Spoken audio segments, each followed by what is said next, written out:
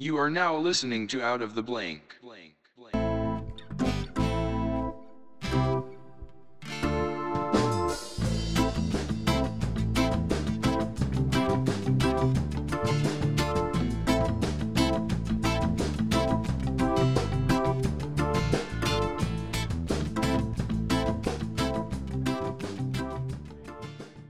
Welcome to another episode of Out of the Blank podcast. I'm here with Joey Held. Did I say that last name correctly? You did. It's like handheld, upheld, withheld. Well, Those are going to be the names of my three kids. Yeah. I'm holding you accountable for how this conversation goes. So tell me a little bit about yourself. Absolutely. I grew up in Chicago, Illinois. Suburb of Chicago, Skokie. Shout out to any fans of Pita Inn out there, which is always a go-to when I stop by. Great Middle Eastern food. And went to college at the University of Miami. If you're a football fan, you may recognize Miami as the very first team to lose a game this year during the college football season. They played in the Week 0 game a couple weeks back, which great way to start off the year is already with a loss. Thumbs down. It's that preseason. We don't Exactly. Except it does count, even though it says it doesn't count. I don't know. It's very look. We don't look at wins or losses. We look at how hard you try. Okay, Exactly. Everyone deserves a trophy in the long run because there are no winners and losers in life. Exactly. And they still have the turnover chain. And anytime I can get a necklace put around my neck for doing something well, I mean, you got to go for it. So I always love seeing that.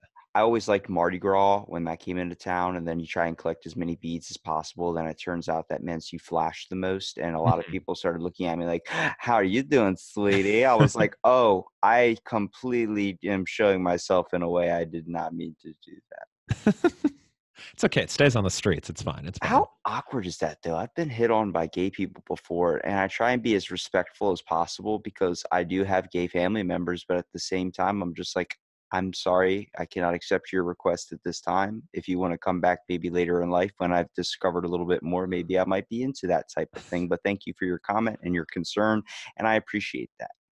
I think that's pretty good. It sounds like a nice little standard form response. Then they just look at me and go like, what the fuck did you just say to me? I'm just like, I don't know. I'm just trying to create awkward laughter to get us out of this conversation. So tell me a little bit about what you do professionally.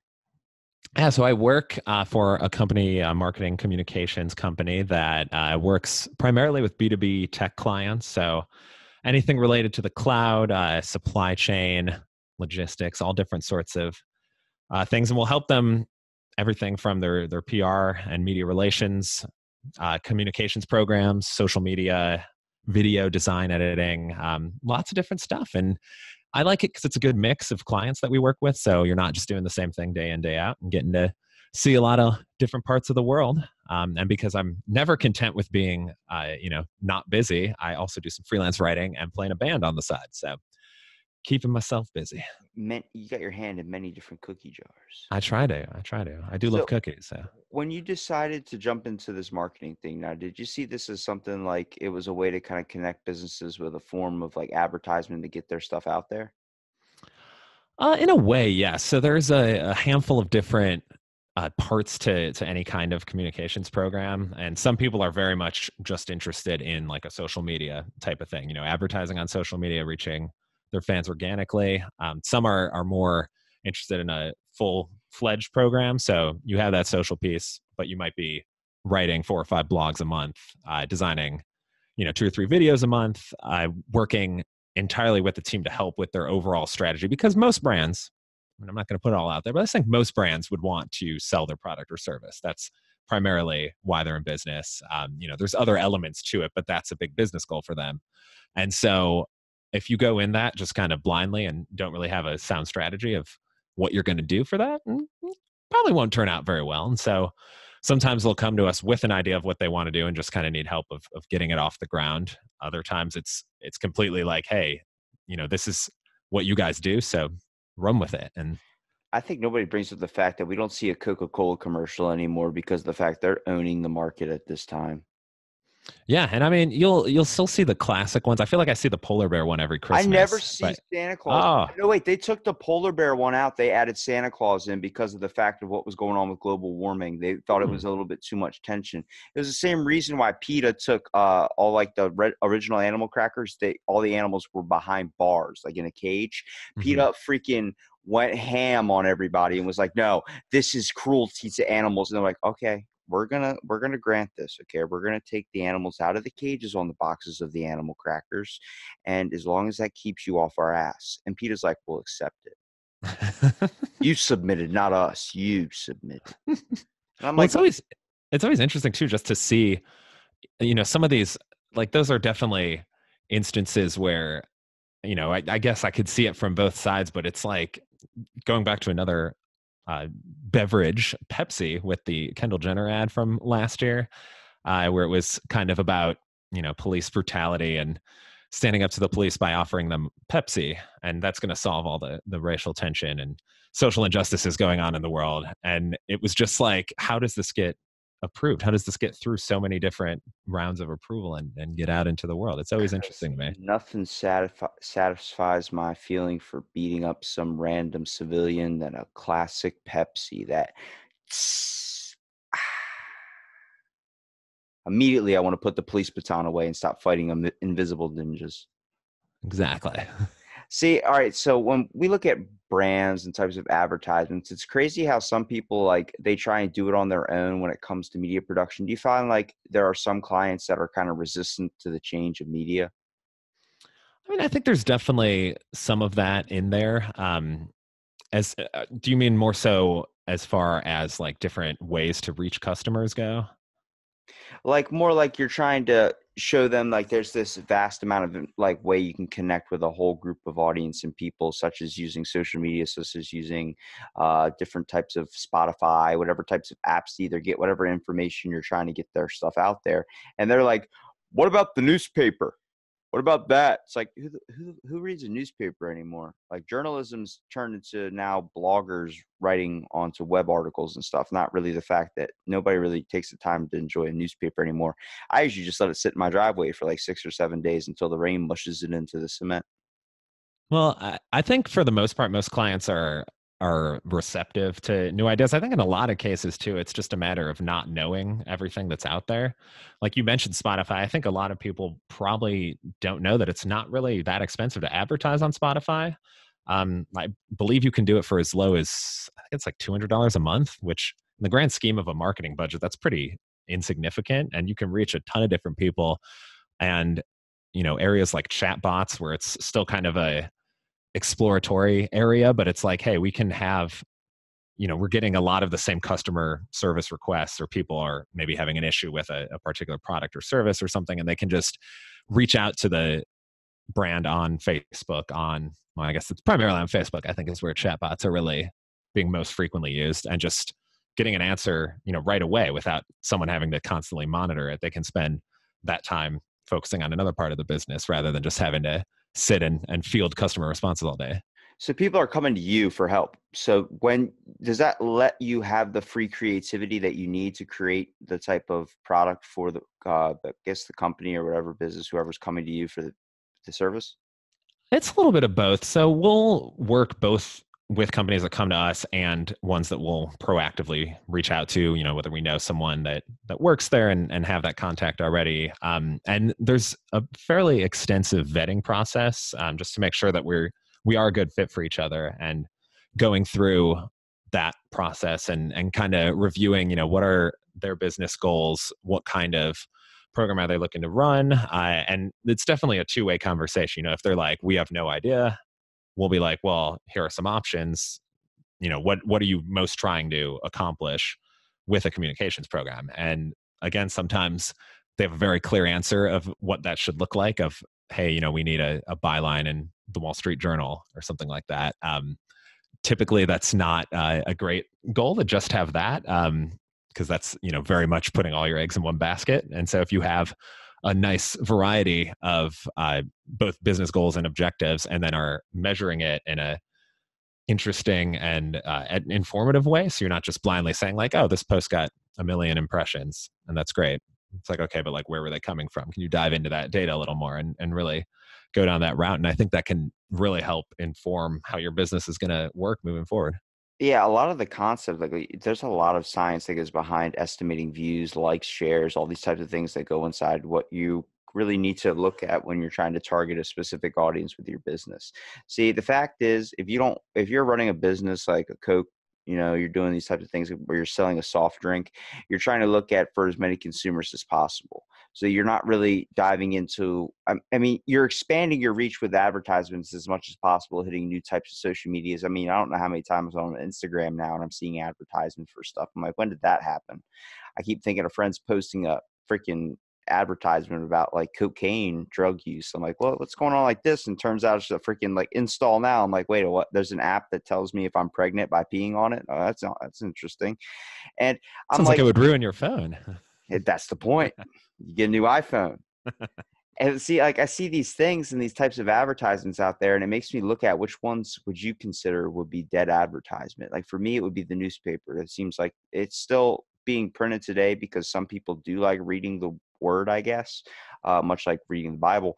But the whole concept was like it's all adapting to a newer form. It's turned into the first thing you look at. It's on your phone. You can immediately know what's going on in the news. You don't have to really turn on the TV anymore. Yeah, and I think uh, you kind of touched on a nice part there is that they're trying to reach, their consumers, but even a national brand like Coke, there's going to be some people that don't drink sodas that they're not going to really want to go after. And so one of the things that we like to do is create audience personas for these brands. So if you're, let's say you're a grocery store or something, you have your general idea of like the types of people that you're going to attract. If you particularly have healthy food, you're probably not going to get someone that's sitting on their couch all day, unless they're trying to undergo some sort of weight loss program and they're like, oh, you'd be a good place to start it. But you're probably going to get, the dad that's on the go, the mom that has two kids and she needs to grab something on the way to a gym class or something like that. And so building out these actual people, so you give them a name, you give them personalities, you give them the types of spending habits that they might have, and that can really help tailor your messaging for it. So you mentioned how newspaper, not as many people are reading it, but if that's your target audience, is still people that are reading the newspaper, maybe you have an older demographic that you're primarily reaching out towards, that can be a really effective method. And I could not tell you newspaper ad rates off the top of my head, but I would imagine they're probably not nearly as expensive as they used to be 20 or 30 years ago when people were reading the newspaper more frequently. How much is the average ad space on like any platform you can give out? In terms of cost or size? Both, I guess I would say. Let's start with cost. Like, what's the ranges? I mean, a lot of them will typically range or typically be decided by the outlet themselves. So if you're advertising on, let's say, like a major corporation website that owns, 400 different websites and brands like that, you'll probably pay a little bit more. And I've also found a lot of companies are usually or a lot of media publications are pretty flexible, at least on the types of packages. You can usually get advertising space on a website or within a magazine. On online, it's usually going to be a little bit cheaper, probably for $200 or $300 to start with. And again, there's different levels of commitment. So if you do an advertising package that is a 6-month commitment somewhere, you might pay a few $1,000s, maybe $10,000 or $20,000, depending on the reach of the publication. But then going back to what I was talking about earlier, Spotify being another way you can reach people, those Spotify ads, again, start really cheaply. There's websites like Blip, which do digital billboards. So if you're at a mall and you see, those billboards that'll change between the different ads, like they have like 5 or 6 things that they kind of go through, you can get your stuff out on that for, I think it's like $5 a day. So really, really minuscule payments there. And then as far as the sizing goes, again, it's going to depend on the type of ad that you're doing, but most display banners, you're either going to have a 728 by 90, which is those wide ones you see at the top of a lot of websites, and then some of the sidebarred ones, which are 300 by 250 pixels or 300 by 300, more square shaped. But I think any publication that kind of has its act together with ad specs will have an advertising rate sheet or a media sheet that they can pass along to you, and you can see, okay, this is exactly what I need. This is like what this cost will get me. And they're almost always going to offer some sort of tiered packaging. So it's like you might have 6 different options to choose from. I So think they're a willing to lot of work with you. a lot of people consider that advertisements just dying in general, and I'm like, no, you've been it's actually higher than ever. Advertisements have been more influenced into our life than anything that has ever been seen in the past, only on the concept of now we make it an everyday thing and we're just completely ignorant of it now. The fact that, like, for a minute I set down my phone to go into a grocery store and I'm like, holy shit, like there's freaking stuff being projected on the walls, like showing like this simulation type thing, like for advertisements, like Coke, and it shows like a floating thing of Coke, like going up. I'm like, what is happening? Like our world has turned into like the Jetsons, but not in the best aspect with the flying cars and the robot that does all your shit for you at your house. It turned into freaking like everything's getting like, check out this product, check out this product. I'm like, but nobody's aware of it anymore. My buddy's like, I haven't seen like a good commercial on TV anymore. I'm like, you know why? Because you have TiVo. You have things that skip over that shit. You have Netflix. You don't need an advertisement that way. And I'm like, yeah, you don't really see too many advertisements on that or any really like Snapchat or anything like that. I'm like, not anymore. That they found a new outlet. They realized that nobody's looking at advertisements through TV anymore. So they went over to Snapchat. Next thing you know, I'm looking at someone's Snapchat story. Please wait 5 seconds for this advertisement. I'm like, oh. And then now YouTube does a thing where you're watching a video. They're playing one of 2 advertisements, not one anymore. And it's not that skipping 5-second shit. They give you that one on the first one that's like 10 seconds long. Like, cool, I'll skip that one. And next thing you know, it's the second one. Now you have to watch it for a minute and a half. I'm like, shit, I skipped the wrong one. And it's like they're literally like, you're going to sit here and listen to this before we give you your content. I'm like, but I don't want to eat the broccoli. I want to enjoy the steak. I want the steak. And that's you brought up a really good point about the skip there. Is that's something that brands have to consider too. Is, I mean, if you have a really engaging 5 seconds at the beginning, I might stick around. If I'm interested after, right at the beginning, you do something or say something that I'm like, okay, I'll stick around and see what this is all about. But a lot of times, yeah, I'll see the first 5 seconds of an ad are just completely wasted. And it's like, no, that's the time you need to hook in your listener. Because again, like, yeah, you see an ad pop up, I would imagine you are not alone in doing this, and immediately just hovering your cursor over the counting timer. As soon as you can click skip ad, you skip it. But if you waste that time as a brand, then that's not really money well spent. And I yeah, think me and you right now, we need to think of a way to increase the better advertisement for the SPCA, because that shit makes me sad as hell every time I watch it and every time I change the channel. They are not getting views. They are not getting anything. You cannot show me a dying animal. You cannot tell me how it costs $2 to feed him. But the weird thing is, we'll feed that thing. We'll feed an animal over a child in Africa that's starving. And why the hell does it take $2.50 to feed a dog, but it takes 25 cents to feed a starving African child? That logic doesn't make sense. Who's getting what type of food? Is the dog getting a burger, and is the child getting dog food? I'm confused. But what types of stuff would you say to increase the SPCA's at least traffic to more people donating? For me, take Sarah McLachlan off the commercial, please. I don't like how she smiles and she looks like, in her eyes, it's like, you don't know this, but behind screen, I beat the shit out of these animals. And I'm like, I know she's doing it. I'll pay you to not have her on there. there you go. Maybe that's the key, is if enough donations come on, Sarah McLachlan's not on. I'm sure she's wonderful with animals. I don't know. But She's got that smile. You see the crookedness, like the wrinkles come all the way down. It's like 1,000 of them. I'm like, that she's hiding some shit. It's true. But like, no comment.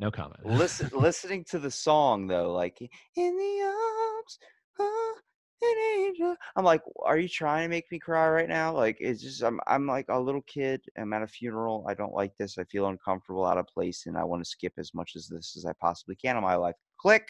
It's like, it would be so easy to be like, hey, did you know did you know animals are dying?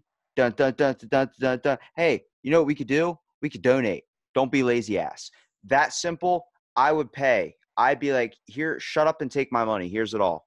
It's that simple. I think there's some commercials and advertisements that need to kind of hit you in a way, like, hey, hurricane, disaster, like this type of stuff. They need to kind of be impactful. Like, hey, the seriousness is this pretty dramatic stuff.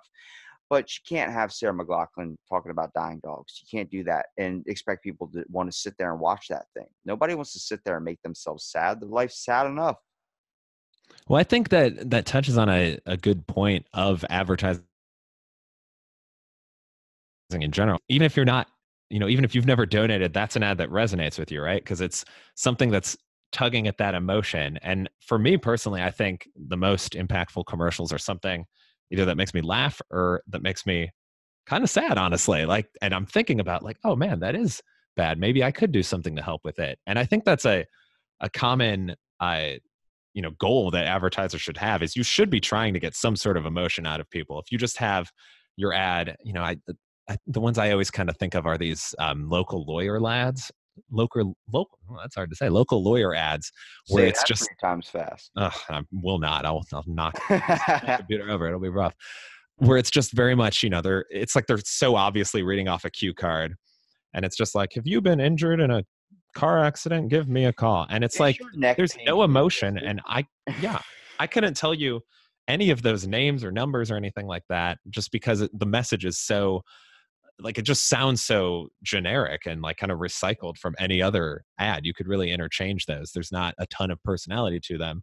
And then the ones that are kind of, a little more over the top or maybe have some sort of different way to get through all of that noise out there, those are the ones that you'll remember. I had one ad that really stuck in my head. One of my favorite ads. It was a Doritos one with the goat. I saw that while I was eating ramen, like sitting behind my buddy, and he's sitting there just kind of watching the TV, and I'm sitting there, and I go and lift up, and I just put the ramen in my mouth, and I hear ah! Like that, and I spit it all out. Like I will remember that exact moment for the rest of my life, and I won't ever buy a bag of Doritos. But the concept of that was a funny ass commercial.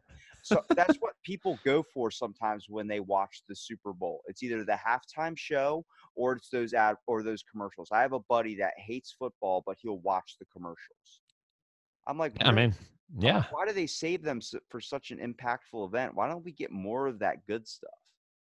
I mean, it can be hard to come up with a 30-second spot that's worth watching. So maybe you can only get one good one a year from a brand. But as far as the Super Bowl goes, with how expensive they're going to, I mean, the average cost of a 30-second ad last year, I think, was $5 million. And it's like brands, I think, are kind of leaning in ways of advertising both before and after the game. So again, I don't know if this is a common thing, but working with all different kinds of companies that want to advertise around the Super Bowl, you can't actually say Super Bowl unless you're one of those sponsoring companies. So you'll find creative ways to work around it. I know Stephen Colbert likes to say superb owl when he's describing it. And Newcastle ran a really clever ad campaign, I thought, where they had Anna Kendrick and then Keyshawn Johnson in a couple of different ads where they were basically talking about the Super Bowl, but every time they said Super Bowl, they'd bleep it out. And it was just like them getting ready to film this epic Super Bowl commercial that Newcastle was going to put on. But then they couldn't actually film it because they weren't allowed to say Super Bowl. So it's like talking about how crazy this commercial would have been and how Anna Kendrick is like the perfect commercial babe hot as opposed to like supermodel hot. She's like, I'm commercial babe hot. It's fine. It's great. And so just having those sorts of workarounds, Newcastle didn't have to spend $5 million on an ad. They were able to, whatever it took to hire Anna Kendrick and Keyshawn Johnson, which is certainly less than $5 million. And they still got that same kind of exposure that they would have gotten had they spent all that money on the Super Bowl. And so I think you'll see brands, we've already seen it starting, but I think you'll see a lot more of it getting more creative around ways to advertise around the Super Bowl without having to actually buy a commercial during the Super Bowl. I think it's crazy how there's certain types of things that like companies that now have like they're basically turned into Ric Flair. Like whenever you go, woo, you think Ric Flair immediately in your head pops in that image. Whenever I say ba da ba ba ba, you immediately think McDonald's. Whenever I say, I'm giving them free fucking ads, please. Whenever like you say but you immediately think what? Are you serious? You don't know? But that whole thing, it happens after every single show or whatever you turn on this Oh, thing. like the Dolby? The Netflix. Sound. Oh, I'm usually on. Oh, yeah. Okay. Netflix, but I was gonna say there's a few that kind of do like a but well, like I'm not the thinking of like not the the Dolby beginning. like surround Yeah, sound. the IMAX Yeah. at the beginning. You're like, oh shit, the whole damn house is shaking. We're experiencing a freaking I'm ready. Yeah. 7.5. My Well, body is ready. yeah. But I was talking about like Netflix, and then now Amazon. Did you hear what's happening with them now? They're now doing this type of video where now they're hiring. They just hired Jim Gaffigan to do his comedy special for Amazon Video, Oh. and now Netflix is like, no. This is our fucking territory. You took out Barnes and Noble. Okay, we gave you that one, but you're not taking out us. We took out Blockbuster. We'll end you. We'll put you in a hole. And I'm like, oh my goodness, like you see the tensions rising in between companies. You really see the market and that turning into this like monstrous thing on Wall Street or something. Everyone's kind of out for their own penny. And then my favorite commercials, like you hear a good old like truck commercial. That guy that comes on is usually Sam Elliott. Everybody knows Sam Elliott. He comes on and goes, want to buy a Ford? And it's like, oh shit, I'm sunk in. Let's go. Here's my That's a good money. Sam Elliott. I like that. You know what's funny is I always talk about Sam Elliott because I find him so goddamn awesome.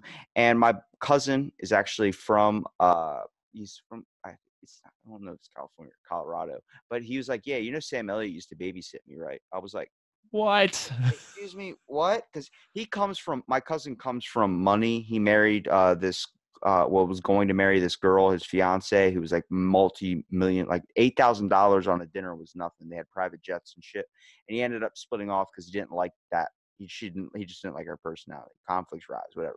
And he was like, yeah, I used to live next to that guy. He used to babysit me all the time. I'm like, what? He goes, yeah, I used to eat dinner at his house and stuff. And he starts walking away. I go, come back here. No, we're talking about this. I've said it before in my podcast, and he even is open to it. Like, yeah, he's just a person, man. He's just another person. I'm like, no, he's the guy that did the damn truck commercials, and he's the stranger from the Big Lebowski. What are you talking about? That dude is not average. He's above average. That man does not age. He was in freaking Roadhouse. Are you kidding me? Oh, he's been like 75 for at least 50 He's years. always been an old man. Yeah. When I see him in the ranch, like when I saw that, like what the fuck's a Netflix? They probably paid for that advertisement, but shit, I was already like, I'm watching it right now. I like that because like now you see Netflix, they're creating shows, they're creating original stuff, and it's becoming more content. They're trying to get into the media market where now you see Disney, they're running the show, dude. Disney's buying Marvel, Disney's buying out everything, and they're like, we're gonna own all this shit, so then you have to watch one of our films. There's not gonna be another outlet. Like I remember the good old, you get some side show, whatever, side documentary, self-produced, self-directed, whatever the hell. You ever seen that one movie? It's made by two comedians. It was called Billion Dollar Movie. I did not. I heard about it, but I've They not seen it. literally, a guy paid them $1 billion to make this movie, and they made it. They literally blew through the money just hiring a lot of famous people and made it was the stupidest movie ever. And at the ending, they have the guy that invested all his money into it, and he goes, "I spent $1 billion on this shit." Like it's literally like epic movie, those type of scary Hmm. movie type movies, like the parody type things. But it was so damn funny. I was like, I want original stuff like that, not stuff just getting reproduced. Disney's looking for a quick buck. I mean, I love them to death, I guess. I mean, they're cool, Goofy, Mickey, all whatever the hell, all my cartoon influences. But the sad fact is, they just keep rewashing old shit. I'm like, people's attention spans. I get you're trying to connect with a newer audience by making it newer for people, but you're losing the faith of all the old followers. Like when someone watches like the old Star Wars and grew up on that, and they go and watch the new ones, they're like, it's cool, but it's only really cool because now I can connect with my kid over Star Wars. But it's like I haven't seen any of the new ones. I don't want to see any new ones. I watched the first 30 minutes. I was like, what the fuck is this? Where's Liam Neeson? Where's these types of people I watched in Star Wars? And like when I was introduced to that, like I still think Star Wars all the way. Star Trek, you're crazy. Um, but it was like those now everything's becoming so like everything about the money nowadays. It's like what happened to the good old advertisements you used to see? Like, like you were talking about lawyers. Those are like probably the worst advertisements. Have you been painfully injured? Have you been attacked? Well, call me. I'll come to your aid and I'll be there for you. And I won't charge you a dime unless we win. And I'm like, okay. I'm trying to stay away from as much criminal activity as possible. But if I start selling meth on the street, I'll make sure I come to you. And then, like, it's like you're already sitting on their face on a park bench anyway. That's how they get recognized anyway. Like, I mean, they're walking down the street. Some guy's like, "Hey, I sat on your face," and you're like, "Everybody took that out of context. You took that out of context. My face is on a park bench." And it's like you see those lawyers that walk down the street and they're like seeing a hobo sleep on their bench. Like, you're covering up my face. It's like the real estate agent. Like, you literally got the money for advertising, but you didn't want to pay for the actual advertising. You're like, I'm just going to put my name on this bench. Exactly. It's free publicity, even if you're blocked 80% of the time. Well, I guess it's not free. You're paying to put it on the bench. Yeah. If you had one advertisement way that if you were making a company and you'd want to promote, how would you do it? That's a good question. I think it would depend on what type of audience I'm trying to reach. I do think that Spotify is a really interesting way, and to a lesser extent Pandora and just any kind of music streaming site, I think are good ways to reach a solid amount of people without having to spend a ton of money.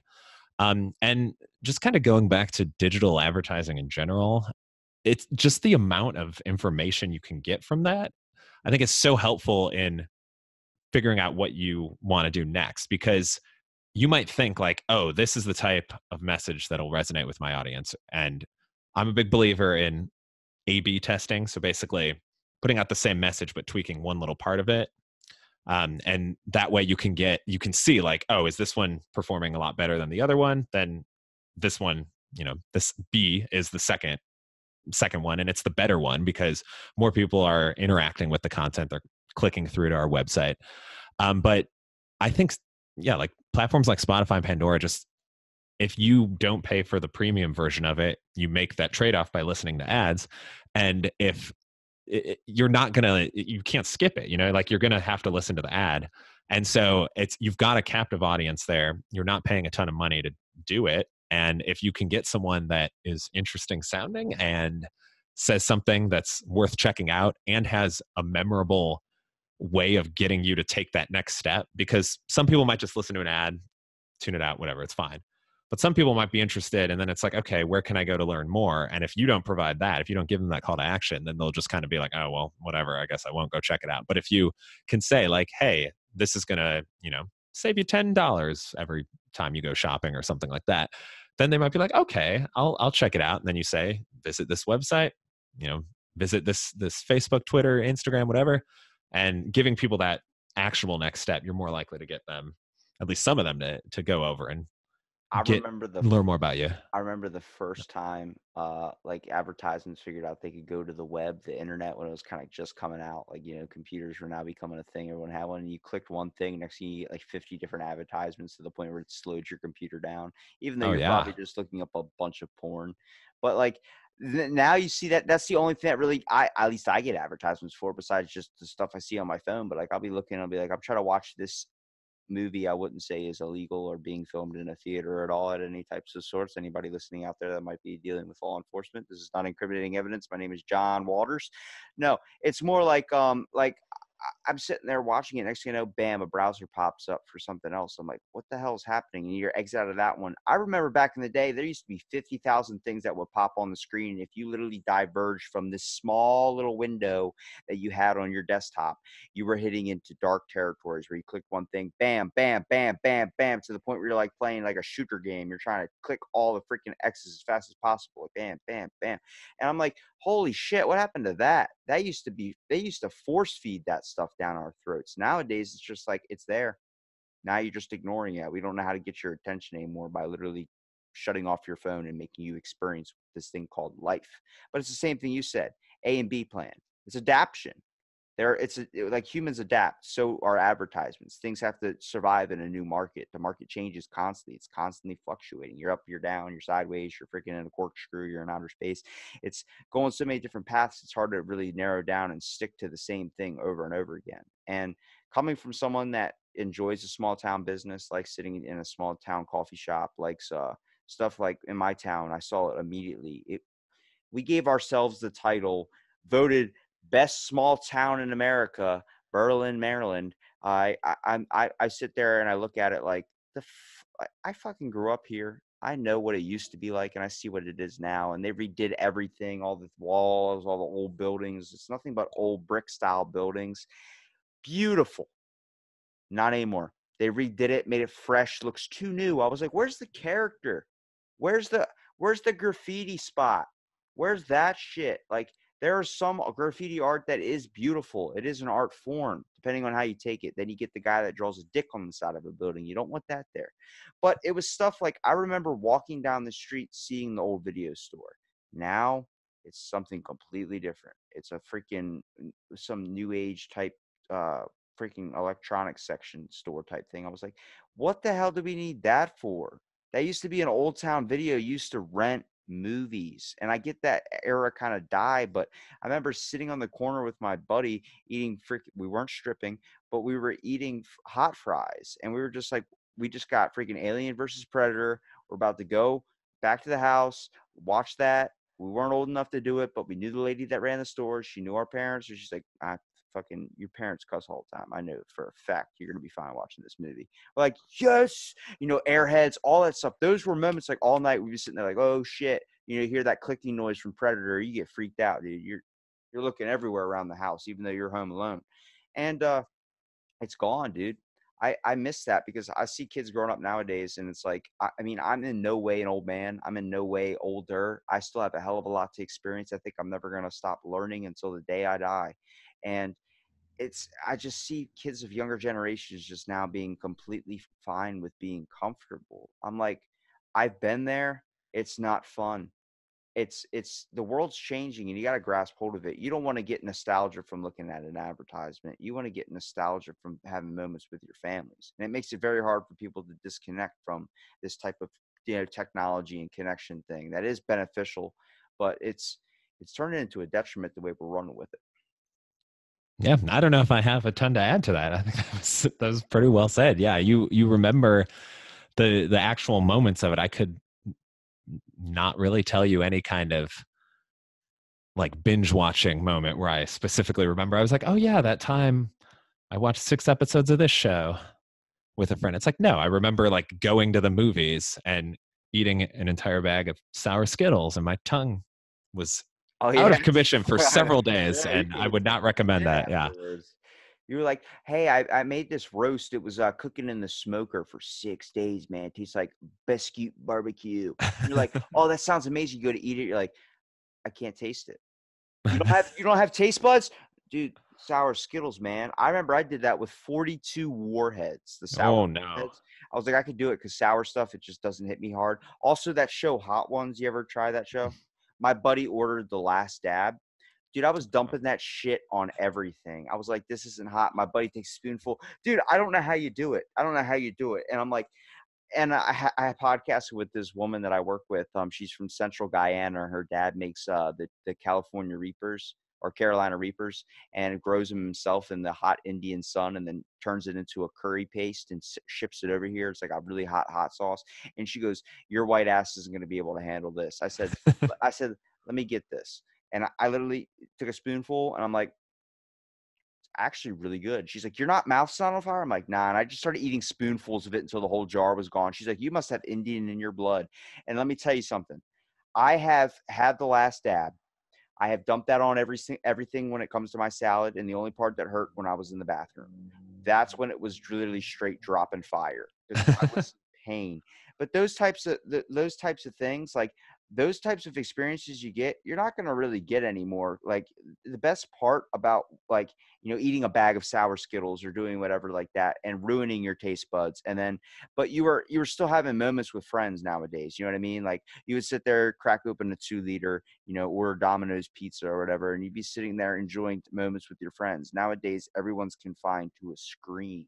I'm like, whoa, like how many times do you go out to a restaurant? How many times? I don't know, 7 or 8, I guess, in a month. What now? When you go out, how many people are on their cell phones the whole time during the dinner? I mean, a lot of them. That's pretty sad. It's also, especially like, I feel like we use cell phones in general just kind of as a way to like pass the time while we're waiting, or like you're waiting for your food to come, you're on your cell phone, or you're waiting in line at Starbucks or something, you're on your cell phone. And I've tried to not use that as the crutch of like, oh, it'll be like a 5-minute wait. It's like, oh, we're all on an elevator. Like, let me just pull my phone out real quick. It's like, no, let me just observe the world that's going on. And sometimes you'll see something great that's happened. Maybe you'll see someone like knock over a glass container and it shatters and like they didn't realize it. And you can be like, hey, someone should clean that up because I don't want to step in glass. And I don't think anyone else does either. But just like the things that you can see when you get your head, and this is going to sound really old man soapboxing, but you put down your darn phone and observe the world around you. It's real nice. I've been with friends and I tell them, I'm like, if you're around me, don't have your phone on and be looking at it constantly. Like I do everybody a service, at least when I do my podcast, I try my best to keep my phone off and away from me. I usually have it charging across the room over there. And it's just the concept of I want to remain connected and actually engage in a conversation. Like if I see someone pull up their phone and be kind of disconnected in a way, I'm like, dude, you're not giving me full attention as much as I'm giving you. Like I used to do this in person and face to face before I discovered the online type stuff because everything ends up adapting to online. And like doing it face to face, I tell people like, "Give me your phone." Like, what? It sounds like I'm asking them to give me their firstborn child. I'm like, just give me your phone for just a little bit of hours time. I'm like, okay. Next thing you know, we've podcasted for 3 hours, and I'm like, all right, we're done. Here's your phone. And they look and they're like, whoa, dude, it's been 3 hours. I'm like, yeah. Like that's what happens when you engage in a conversation. You lose that when you start looking at your phone. The fact that me and my buddy went out to the movies, and now there's a thing, instead of silencing your cell phones, you know what they say now? Please Turn them up. dim them. Yeah. Dim them. What the fuck? If I see that phone screen light up in the theater, I'm gonna flip shit. I'm a very passive and understanding guy, but it's like, come on, man. I remember that used to pop up back when we had the flip phone. Like you turn on the flip phone. Like, does anybody remember that struggle? You had to hit the button 3 times to get the one letter you needed to send a text. Oh yeah. I love that because I have people that send me paragraphs just complaining about shit. And I'm like, I wish we had flip phones or something where it would take you forever. I would understand that you literally meant the seriousness of it if you were able to type all that shit out. Yeah, Yeah, it'd be interesting to see how many people give up on on like from back in the day gave up on a message because it just took too long to type. I literally can't text, and I'm sitting there like texting, and next thing I know, some dude's like sending me like sentence responses in text, like bam, all you hear is bloop, bloop, bloop, bloop. I'm like, I'm fucking blowing up over here, and I look over, and it's like literally one sentence text. I'm like, you couldn't send that all at once. And he's like, sorry, I meant to add them all together, but I kept thinking and thinking and adding more and more and more. I'm like, if we had the phone text and someone was pissed off at you, they would just send the frown face, not the emoji, the actual frown face, the two like the semicolon thing, that shit. They would send that and just be like, I'm upset with you. And then, or they'd call you and then you just wouldn't pick up. And then you just let that storm blow over. But nowadays you're sitting there typing back a response like, I don't know if you know Lavelle Crawford. He has a Mm. bit, he's a stand-up comic, but he had a bit about his girlfriend and him got into an argument and she's faster at typing and his fingers are too fast to type back. And she goes like, "You're a fat piece of shit. You're never gonna be shit." And he's like sending out his text, and he goes, "Okay, okay." And he goes to hit the buttons, and as he's like halfway sending through his text, like this is it, and she's like, "Bam!" with another one, "Bam! What are you too fat to text back fast enough?" "Bam! Bam! Bam!" And just he's like, "Shit!" Like he can't even like the point. Like he brings up the good point, dude. When you were on a flip phone conversation or a landline conversation, hanging up on a motherfucker, like someone was giving you crap, and you were just like, "I don't have time for this." Click, like slap. He has the best bit for that because that was real stuff. You try flipping your iPhone now. How are you gonna shut it off? You just tap end, and then you don't even know if you hung up on the person. You put it in your pocket. I'm still here. It's like, oh shit. Like you're sitting there talking trash on the person, trying to slap your leg to turn the phone off. And next thing you know, it's like, this is where I see, like, I love technology, but I see it's too much. The fact that my cousin used Uber to get home with his bike when he got caught in the rain. I'm like, whoa. That's a new one. I haven't heard of that one yet. Yeah. He was like, yeah, man, I almost got caught in the rain. I had to Uber home. Thank God he could fit my bike in the car. I was like, you didn't ride in the rain? No, man, why would I ride in the rain? I'm like, can I talk to your mom real quick? And he's like, yeah, why not? And then I sat him down. I was like, look, you're not raising your kid properly. He didn't ride in the rain. She's like, what happened? I'm like, he Ubered home. He goes, yeah, it was raining out. And I was like, what? You normalize this too? It's like, oh man, my kid's gonna know what it means to the essentialness of what it's like to lights out at a certain time. 10 o'clock's bedtime. No more watching Netflix until you go to sleep. Sorry, son. We got to go back in time a little bit. But I mean, kind of with a long tangent on technology there, it's how do you stay focused on like other things? Like that's gotta, I mean, it probably dominates most of your world, at least when it comes to marketing and worried about like advertisements and that type of stuff when it comes to business. But how do you kind of dive off into your personal, like you said, you were in a band, and I know, do you do stuff, you do podcasting too, correct? I do, yeah. So And tell me a little bit about those, man.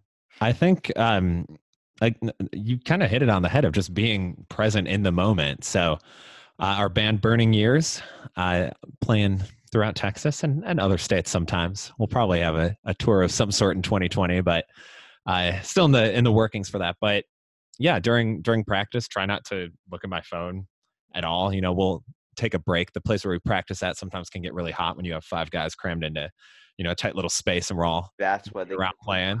Texas. Exactly. Not an Exactly. STD. Burning Years. Yeah. Name for, oh, it's Burning Years. You Yeah. said, oh, about to say, I'm sorry. I thought you said Burning Texas. I was like, that sounds straight up like an STD. Like hurts when I pee. No, but like Burning Years. So what types of music do you focus on? So we play. It kind of started out as pop punk, and I feel like evolved a little more just into general rock. So the name is from a Story of the Year song, if you're familiar with that band, from the mid 2000s or so. They're still making music, but that was their heyday. But just any kind of, you know, new rock that you enjoy, I feel like you'd probably also enjoy us. Well, both my family members are they're all DJs, radio broadcasters, and they've like got music. I love all types. Sadly, I've been influenced by it all, from being raised on Kiss or going over to Johnny Cash to diving over to Meek Mill to whoever. You know, I've experienced the whole world of music. So, like, do you focus, like you said, you kind of more of a rock type vibe? Now, what type of rock would you kind of similarly relate it to? I mean, Story of the Year is a good comparison, I would say, just because you know, that's who we took our name from. And I want to say Brand New. It was kind of an influence, but I don't know. Their lead singer is kind of a creep and not a great person, so I don't like saying that one as much anymore. I mean, a lot of us like, you know, like Blink-182, Newfound Glory, but I think we're a little like less fast paced, I guess, than that. But we can get some speed going. But some of the newer songs are a little more moderate tempo. So you create 112 beats per minute. Yeah. So you create your own, right? Yeah, we write our own songs. We'll do covers from time to time. We had a really nice cover.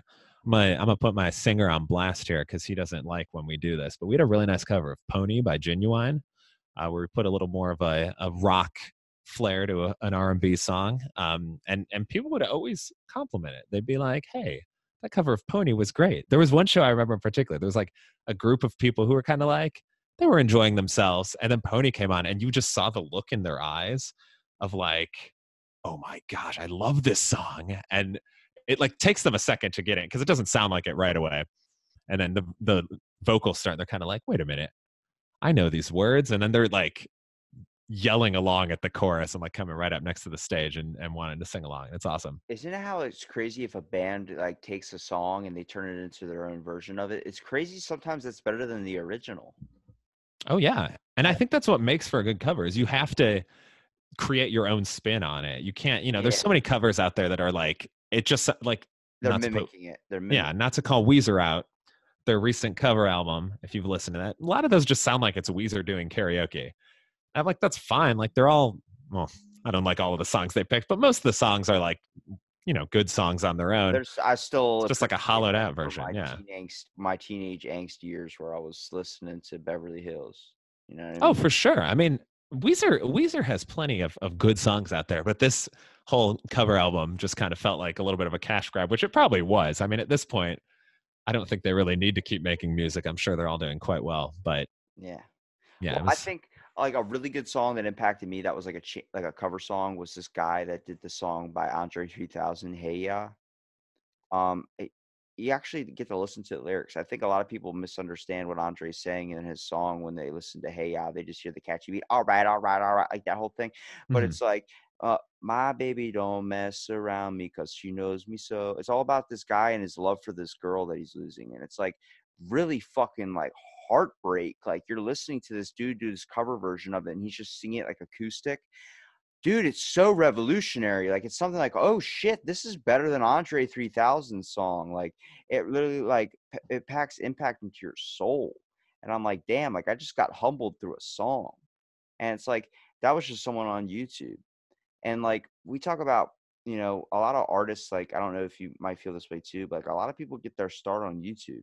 A lot of people, and that turns like there's some comedians, like one of my favorites, Bo Burnham.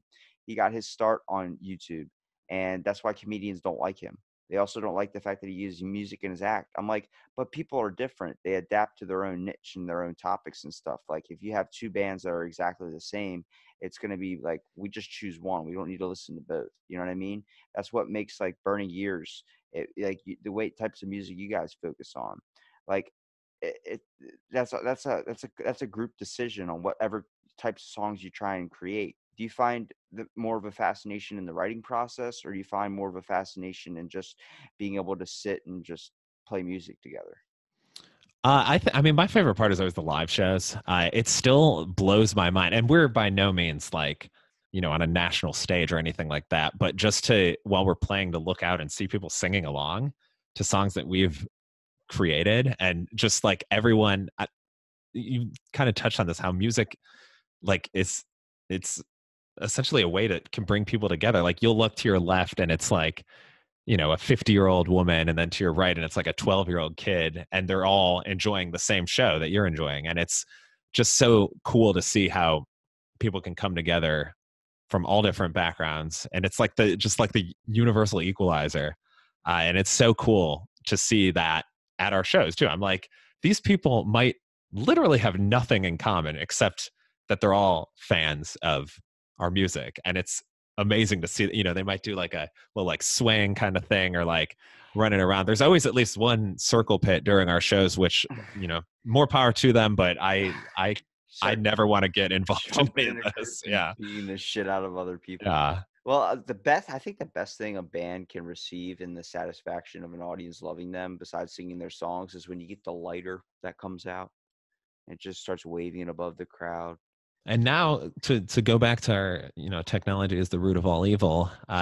Now you'll see just people pull it. There's like lighter apps on the phone, and they're just waving them. Like, you selfish son of a bitch downloaded the Zappo app just for that, or Zippo, whatever. I was I like, guess it's no. slightly less of a fire risk, but still. Yeah, like there's a guy, like you're in an 80s alternatives, whatever band, like a remake or whatever. Someone comes, let's say Journey comes back on stage. Okay, you're lighting a lighter. You got to be careful because there's a shit ton of hairspray in that area. You're It's dangerous. someone's Dangerous. catching on. It's like Wayne's World when the dude lights is trying to Yeah. lighter going through lights from tear on fire. Like, oh shit. That's another one with good product placement in movies.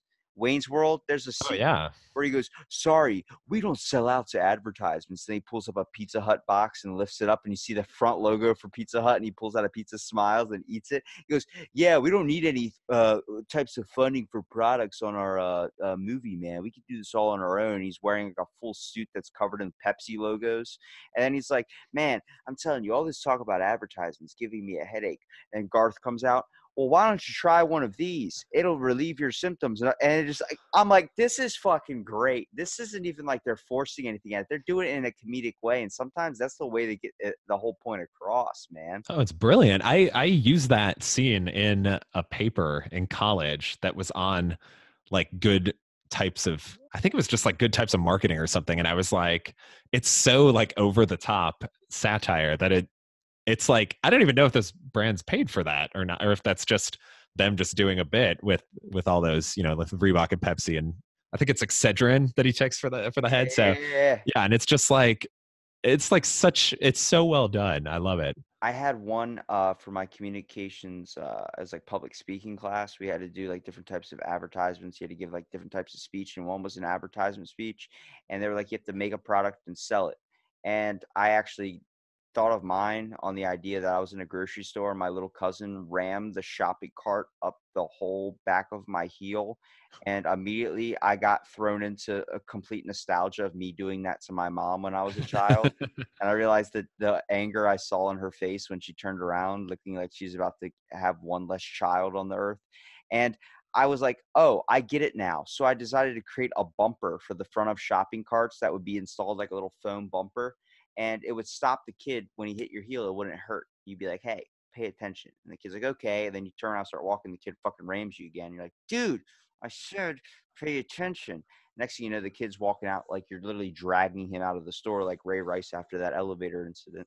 And, but like, I sold this product and I was literally like, have you ever had a little bastard hit you in the back of the leg with a shopping cart? And everyone's like, yeah. And I was like, cool, buy this product. It'll stop that. And I just walked off stage, dropped mic, friggin' out. Best one. I expect to see this on Shark Tank next year. Mark So. Cuban, let's go. Dude, he's got that like I don't give a shit money. Have you seen that video where he cussed and they fined him $1 million or something like that? Oh yeah. Or no, it's $50,000. And he's like, wait, I got fined what? And he goes, for saying that? And like, yeah, what do you have to say about that? And he goes, fuck it. Make it 10. Like, he's like, I'm like, I wish I had that. Cause that dude is like, he does not care in the world about the problems of money that people face. You see people that constantly save it, constantly try and produce it. The same concept like Bill Gates, like that dude's just an innovative guy. He doesn't ever want to stop making money, even though he could stop and still be fit for the rest of his life. But he's like, no, he goes, I don't enjoy it for the money aspect. I enjoy that this helps me fuel my passion for getting more content and getting more understanding of people out there. I'm like, that's freaking goals, man. You don't want to be that dude that lives the Jordan Belfort lifestyle just to burn out quick. You want to be able to be satisfied and make sure that you did it in the correct terms. You know what I mean? Exactly. And Bill Gates in particular does so much charitable work too. And it's like, that's got to be a great motivator as well. So it's like, hey, this stuff that I'm doing is ultimately going to be helping people like all throughout the world. And I mean, at least for me, that being able to make a ton of money to help do that that's motivating. So what now with your podcast, what do you focus on in your podcasts? Well, I have a couple different ones. Locally Sourced Joey is one that I started 5 or 6 years ago and then kind of took a little hiatus from it. That primarily just focuses on people that are doing something cool with their lives. It's usually authors, musicians, like interview. Yeah. Very, very interview style format of that one. And then I also am a host of Parks and Rec, which if you're a fan of the show of Parks and Recreation, we watch it. We discuss with a guy who is in the Parks and Rec department who has never seen the show. He works here in Austin in the Parks and Rec department, but has not seen the show. So we're getting him educated, we're getting him caught up, and then to make it a little more interesting, we're getting Parks and Rec while we're doing it. I saw Parks and Rec after watching Guardians of the Galaxy, and because I like Chris Pratt, and I was like, "What's this show he was in?" And I was like, "Oh my god, this guy's hilariously funny." He is. Parts is the bloopers. Fantastic. Oh yeah. Parts is the bloopers. The scenes where it's just like, I mean, it's clearly just like, hey, improv something and we'll just take the funniest one. And it's just like 15 in a row of him just going off on lines. And it cracks me up every time. And a fun little Easter egg. Each episode of Parks and Rec is an episode of Parks and Recreation. And so we just watched one not too long ago where Chris Pratt's character, Andy, has a bucket list. And one of the things is to become an action movie star. And he was in Guardians of the Galaxy and Jurassic World. So mission accomplished. Well done. Johnny Karate, isn't that his name? Or the whole, what's the song? Chop, chop, chop, chop. Like that show was hilarious. And that's when you see someone with true ability and talent in the form that they're meant to be in. You know what I mean? Like Johnny Depp, the fact that he keeps buying homes for some reason. I don't know why. He owns like 46 of them and they're all like billions of dollars, and he's not living in any of them and he's not renting out any of them. He just owns homes. So we'll probably be seeing Pirates of the Caribbean like 80.